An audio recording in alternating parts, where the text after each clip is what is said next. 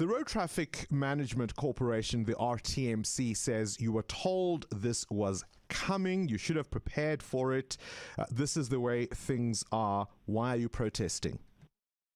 Okay, before we can go to that question, I want to rectify something with you. I heard you earlier on the radio on air saying the driving school are angry and they don't want to accept this online booking system.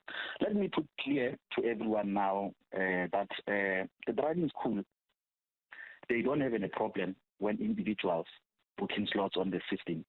The driving school has a problem when the slots are not bookable on the system. From the 18th of February, Bongani, when this system, online system was introduced, all the driving school were unable to book slots on the system. And I'm telling you, if the RTMC can make their system work, we won't have any strikes in the country or in Gauteng as we speak. But the system is not meant to allow driving schools to book slots. No. It's allowing. Everyone is allowed to book on the system. Remember, as individuals, yes. As individuals, that's how it's meant to work. Yes. As I understand it, the new system specifically is not designed for driving schools to be able to book slots on behalf of clients. People can do so as individuals, as citizens. Yes.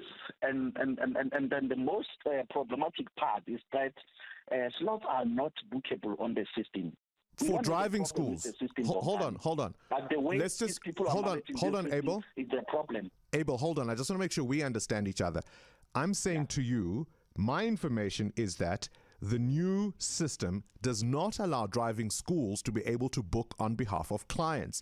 People must do so for themselves without your assistance. Isn't that what you're upset about? Yeah, basically, partially I can say so, but now as we speak, the driving school can be able to book for anyone who asks them to assist with the booking procedure. The individual can book for themselves. Those who approach the driving school to assist, they can do so as well. But the main problem in this problem, Bongani, is Abel, hold on. Just explain that to me. Hold on. We'll talk about the efficiencies of the system as a separate thing. But as I understand it, what you do is you go online, you create a profile, you provide them with either your email address or a cell phone number or whatever other personal details they may require. You then, as an individual, are sent a one-time password or PIN.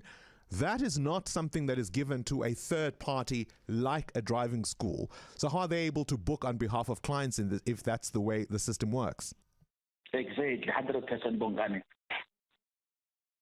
So you agree with me. The problem that you're upset about is that you're no longer allowed. It's not that the system isn't working. It's that you as driving schools may no longer charge a premium for what is really a free service.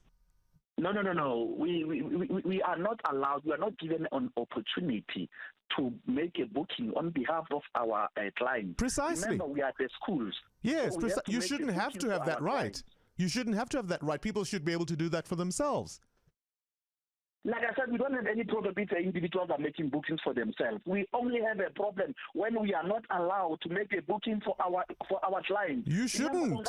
Why should you? Okay, hold on, Abel. We have students under our schools. Abel? So these people, RTMC must come and consult with us. Abel, why do you think you have the right to do this on behalf of your clients when they can do it for themselves?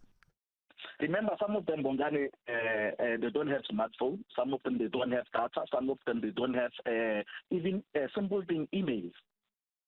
That's something that can be sorted out. Them to have those things. That's something that can be sorted out with the RTMC. My difficulty is, Abel, you are now holding the rest of us to ransom. Because you've now, as part of your process, been disrupting various licensing stations. There are people who've taken time off work who are not going to be able to get those days off again. There are people who can't renew their licenses because you're upset that you're losing money over something that isn't your right. Current events, developing stories, tough questions, your voice making a difference. This is Breakfast with Bongani Bingwa.